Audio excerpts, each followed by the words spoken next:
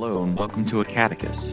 In this virtual reality immersive simulation, we'll go over some key components that'll help get you ready for one of the most stressful pediatric procedures there is. We could put it right on the wall underneath your ophthalmoscope. So now we need our standardized patient. We'll go over all the equipment needed to instrument the airway, as well as some techniques for how the room should be set up to maximize your success. The gauze to capture the contents of the incise and drain.